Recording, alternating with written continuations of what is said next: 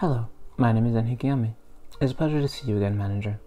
A certain clown is the reason that this video has been released, so it would be rude of me to simply discard his existence. Before the video starts, however, I would like to say spoiler alert before our host does so. Furthermore, I would like to thank anyone who watched this video. I apologize for my inability to speak multiple languages, but thankfully I've been directed to several different people who do so. So I'll be linking different YouTubers down below who speak the languages that I do not know how to. Anyone who made artwork in this project will also be linked down below. Now without further ado, please enjoy the video. Throughout your time in the corporation, there comes a point where you must face terrifying ordeals. One must face the fear to build the future after all. But what if these ordeals stem from the very people you trusted at this place? Each of the Tiphereth have a dark story to tell. Only through suppressing their cause can you bring peace to their suffering. Think you can handle it, Manager? My name is Grim, and I'll be your core suppression guide. A fair warning, however, this section will contain story spoilers. Skip to the next section if you wish to avoid said spoilers. Without further ado, let's begin. Since I'll be covering these in order, let's start with the Essay level, with Malkuth, Yesod, Hod, and Netzatch. These core suppressions can only be unlocked after you've beaten Day 21 and fully expanded the department of said Tiphereth. We'll first start off with the control team, since it's usually the first core suppression you'll unlock. Upon Malkuth remembering how she died horrifically, she snaps at the manager and handles her suffering in the most professional and non-violent way, by transforming into a tentacle monster and wreaking havoc on your facility. You know, as you do. The gimmick that follows is designed to take control away from the manager, which is kind of ironic considering this is the control team. During the day, a green smoke or water-like filter surrounds the borders of the screen. It covers the screen completely for a moment after the day starts, and at Quip-Off Meltdown Level 2 and Quip-Off Meltdown Level 4. During the day, you will experience the following handicaps. At Quip-Off Meltdown Level 1, work type buttons no longer necessarily order the corresponding work type. The actual work types are scrambled and are relinked to a random button. For example, an employee may perform attachment work when you order them to perform insight work on an abnormality. The work types will randomize once every new Quip-Off Meltdown level. Thankfully, this is the only gimmick that occurs during this core suppression. The day will be automatically completed once you reach Quip-Off Level 4. After completing the day, Malkuth will reward the player with permanent upgrades, such as higher LOB payout for each completed workday, all employees having a higher movement speed, as well as that department no longer being affected by Quip-Off Meltdowns. Next up is the information team. Following Malkuth's footsteps, Yesod reacted very professionally to his past and decided to vent to the manager in one of the more well-known core suppressions, mainly due to its gimmick. During this day, a static filter surrounds the borders of the screen. It covers the screen completely for a moment after the day starts and at Quip-Off Meltdown Level 2 and Quip-Off Meltdown Level 4. The following handicaps will be experienced. At Quip-Off Meltdown Level 1, Yesod will show how he really does not know what a JPEG is, as the HUD of the game begins to go blurry and more pixelated. This includes the energy quota bar, the Quip-Off Meltdown counter, employee stats, work and suppression tasks, bullet tab, work log, game speed, abnormality codex, pause screen, as well as the management report. During this day, the names of the agents are invisible and breaching abnormalities and ordeals do not possess HP bars. At Quip-Off Meltdown Level 2, the facility is blurred and pixelated as well. This effect will change the background, containment units, entities, and particle effects. And finally, at Quip-Off Meltdown Level 4, the screen color becomes saturated and a bit more scrambled. These effects will continue until Quip-Off Meltdown Level 6, where the day will end. After finishing the day, Yesod will reward the manager with these permanent upgrades. The amount of PE boxes gained from abnormalities will be increased by 25%, and the information team will no longer be affected by Quip-Off Meltdowns. Next up is the training team. Welcome to Hod Suppression. Here, let me read the rules. There's only one rule. We do not talk about Hod Suppression. Due to the difficulty in its gimmick, this meltdown is very infamous. But enough of my ranting, here's the gimmicks. During the day, a filter similar to an old transmission will cover the screen. You also get some very funky background music, which I kinda like. At Quip-Off Meltdown Level 1, all stats from the agents in the facility are reduced by -15. Yes, all stats. This also reduces the level of the agent's stats. Thankfully, however, the minimum stats can't get lower than 10. I suppose the reason for this is every employee getting high off of the amount of enkephalin HODs pumping into the facility. The stats of the employees will rapidly decrease with each Quip-Off Meltdown level, with Quip-Off Level 2 lowering your stats by -25, and Level 4 lowering your stats by -35. The day will finally end once Quip-Off Meltdown Level 6 has been reached. After completing the day, HOD will reward the player with the following permanent upgrades. All newly contracted employees will have their stats at Level 3, and the training department will no longer experience Quip-Off Meltdowns. It's finally time to finish off the Essay level with the safety team department. A very important note to mention here is that this core suppression can only be unlocked after you suppressed hard. However, you'll be happy to know that it's smooth sailing at this point. Once Netzatch remembers his trauma, as well as his feelings of false hope towards saving the one he cherished, he breaks down and makes the manager feel the same false hope as he did through his core suppression. During the day, a green smoke or gas-like filter covers the screen. This effect, however, stays the same, and doesn't change throughout the day. Its handicaps for the facility are the following. At Qlipoth Meltdown Level 1, the HP and SP recovery systems from the main rooms are slower, and employees cannot be healed from any sources except from the start of each Qlipoth Meltdown and from Army in Black. That is quite literally all it does. Well, except for changing the background music for Qlipoth Meltdown Level 2 and Qlipoth Meltdown Level 4. After each Qlipoth Meltdown, all employees in the facility are fully healed of their HP and SP. However, the negative effect still remains.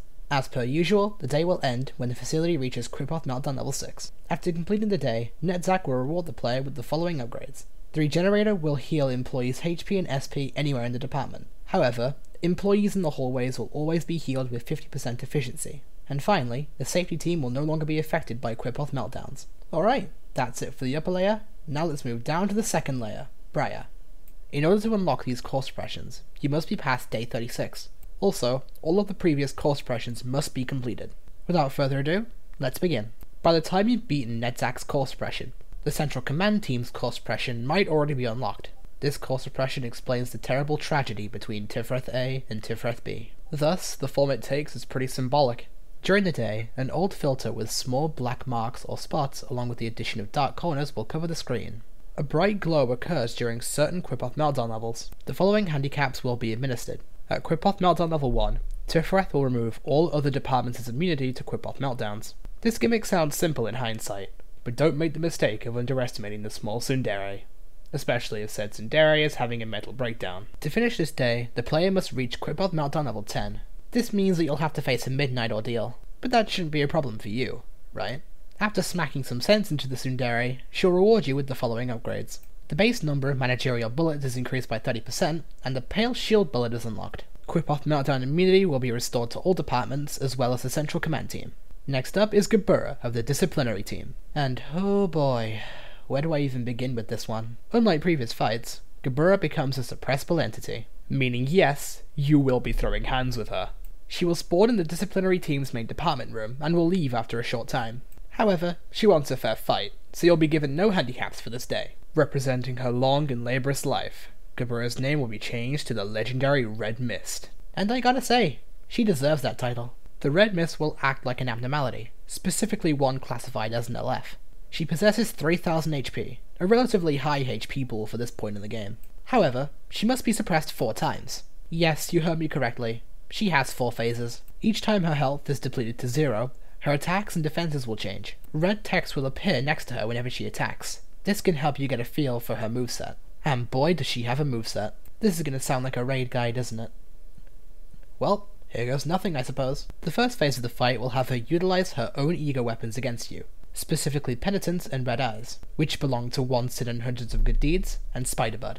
She will attack with either weapons to deal 25 to 30 red or white damage respectively. This depends on the weapon she swings. She can also swing with both weapons at once, dealing both red and white damage. When 1/3 of her HP is lost, the Red Mist will use Gold Rush, which is the King of Greed's ego weapon, creating portals in random places in the facility and running through them.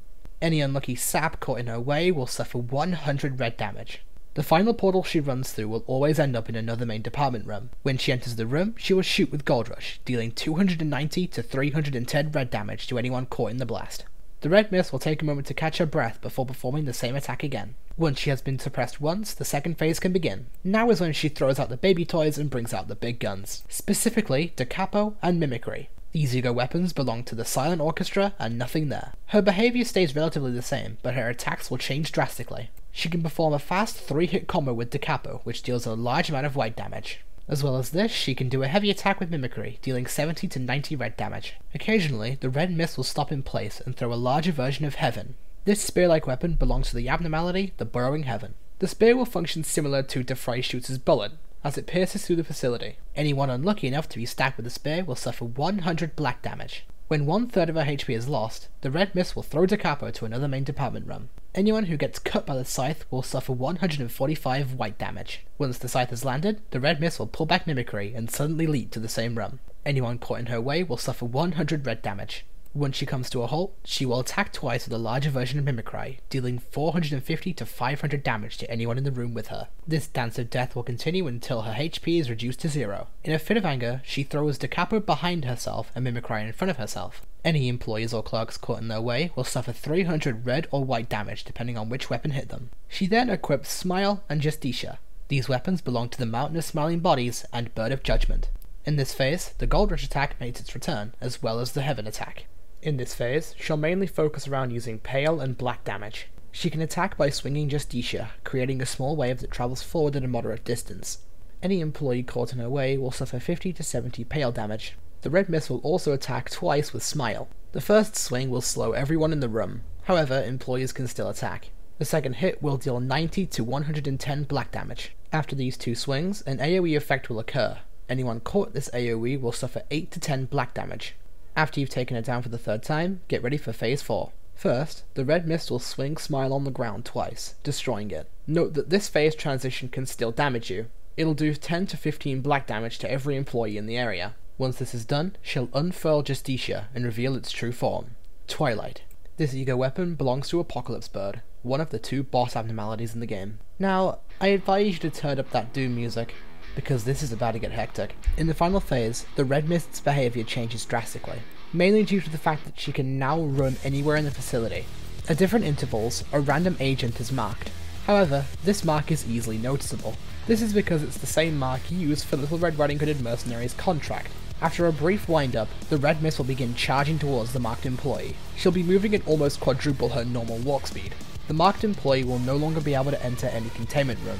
During her charge, any entity in the Red Mist's way will be attacked with a random damage type. This damage can vary between 90 and 110. She will attack the marked employee upon reaching them. If the Red Mist doesn't reach the marked target within 20 seconds, she'll become tired and unable to move for the same amount of time. During her cooldown, all of her resistances will change to weak.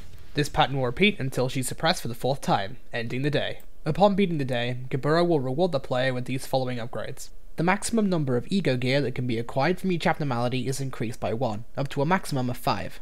However, the ego equipment that is granted after defeating Apocalypse Bird, the Firebird, or White Knight is an exception from the upgrade. As well as this, the relevant department will no longer be affected by Equip-Off meltdowns. That was a lot of information to cover. Let's chill out a bit. And what better place to chill out than the welfare team with some coffee and Chesed? Well, wait, he's having a meltdown too? Oh boy. Next up is Chesed's core suppression. During this day, a rain effect is displayed which covers the whole screen. This effect will remain until the day ends. Well, this effect is kind of fitting, considering what he had to go through in his past life. At Equip-Off Meltdown level 1, one type of damage becomes illuminated at the cross at the top of the screen. While it's illuminated, the corresponding damage type dealt to employees will be multiplied by 5. After each Equip-Off Meltdown, the boosted damage type is changed. This effect doesn't seem too bad, but it can be evil if you're unlucky. And trust me, it gets worse. At Equip-Off Meltdown level 2, 2 types of damage are boosted. And at Equip-Off Meltdown level 6, 3 types of damage are boosted. This is still indicated by the cross at the top of the screen. To finish this event, the player must collect all energy and reach Equip-Off Meltdown level 8. Upon finishing the day, the Caffeine Addict will reward the player with these permanent upgrades. Once each day, an employee is given a 25% chance to recover before they either enter a panic state or die. Think of it like a 1-up, for gambling addicts. Alright, now that that's done, let's move on to the final layer, Assia. This layer contains some of the hardest challenges in the game. I hope you're prepared, manager. We'll first start off with Binah of the extraction team. Or as I am contractually obligated to call her, Goth Dommy Mommy. Who even writes this stuff? Well, if you enjoy being stepped on that much, this is the core suppression for you. Mainly because, just like Geburah, you'll be throwing hands with her directly. An Aleph-class entity will appear in the extraction team main room, under the name An Arbiter. She possesses a high HP pool of 4000 HP and must be suppressed 3 times. Her behaviour will change drastically throughout each phase. However, unlike the Virgin Geburah, the Chad Binah does not take any damage from abnormalities, meaning there's little to no way to cheese this fight. Coward managers beware. Throughout Phase 1, the Arbiter summons special Equip-Off meltdowns, meltdowns of Dark Fog, and meltdowns of Gold. However, each department is given immunity to normal Equip-Off meltdowns. The Arbiter will spawn in the extraction team and slowly move throughout the facility, trying to get to the upper layers. All employees in the same room as the Arbiter will have their attack speed and movement speed reduced by -15. Along with the Arbiter spawning and summoning meltdowns, it will also raise dark spikes below the agents of other departments, dealing 33 to 40 black damage to anyone standing on its position. The Arbiter herself only has 2 main attacks. Note, however, she will only use these attacks if there's an employee in the room with her. Her first attack will have her charge an orb on her hand of a random damage type, and soon after deal a wave of slashes in front of its position, reaching the end of the room. Let's just say anyone in front of her is pretty much already dead. Her next attack involves her charging a pillar in front of her direction of a random damage type. The damage type can be identified by the pillar's colour. After a brief period of wind-up, she will shoot it across the facility in a straight line. It deals 70 to 84 damage of its corresponding type. Any containment unit the pillar passes will be affected by a Quip-Off Meltdown. Now to cover the special Quip-Off Meltdowns she can create. The meltdowns she can summon are different from the usual Quip-Off Meltdowns, but work similar to them. At the start of each of her phases, 6 meltdowns of Dark Fog and 6 meltdowns of Gold will occur. First, the meltdown of Dark Fog. This is a Quip-Off Meltdown covered in grey. Abnormalities with this meltdown will suffer a -10% success rate and have a 45-second timer. Upon completion, a grey orb will be shot towards the Arbiter. Upon clearing all the meltdowns, the Arbiter's defenses will decrease, becoming vulnerable against all types of damage. After a while, these defenses will decrease to Endured. This will also remove the status effect for being in the same room as her. Next up is the Meltdown of Gold. This Quip-Off Meltdown is covered in a gold-like colour. As per usual, these meltdowns will have a 60-second timer. However, the penalty is much more devastating this time, because if you fail to complete them, the Arbiter will heal 1 HP for every 60 seconds. So yeah, you'll want to get those done as quickly as possible. Much like the Meltdown of Dark Fog, upon completing them, an orb will be shot towards the Arbiter. Upon removing them all in time, the Arbiter will be stunned, unable to move and attack for a while. If the Arbiter is not pushed into the next phase in time, she will resummon her Quip-Off Meltdowns again after 60 seconds. As usual, the spikes are also resummoned as well. Think this is bad already? This is only phase 1. Upon phase 2 beginning, the Arbiter will summon her special Quip-Off Meltdowns along with a new one, the Meltdowns of Waves. Her defenses and resistances are reduced back to their original state, and her attacks will remain the same. I'll only be covering the Meltdown of Waves, since it's the only new thing in this phase. The Meltdown of Waves is a purple-coloured Quip-Off Meltdown. Much like the Meltdowns of Gold, there is a -5% success rate. There is also a 60-second timer. However, this meltdown can also do another nasty thing. The meltdowns will occasionally summon minor enemies. These enemies are invulnerable to any kind of attack, and function similarly to the King of Greed or Ordeals of Amber. They will only move forward, dealing 17 to 20 black damage to any employee in its path. These enemies can only be defeated by completing the Meltdowns of Waves. Just keep following the same rules and strategies, and phase 3 will begin. During this phase, the Arbiter will become immune to all types of damage, and will charge pillars around itself in the north, south, east, and west.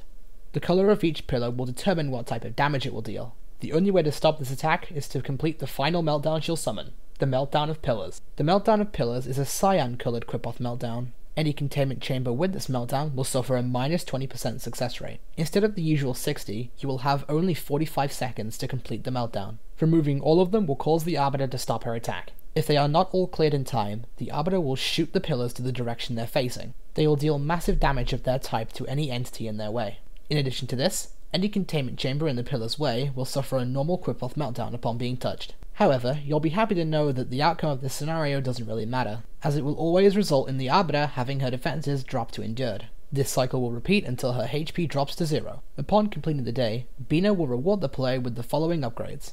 Ego gear will no longer be lost or destroyed when the wielder dies, and the extraction team will no longer be affected by Quip-Off Meltdowns.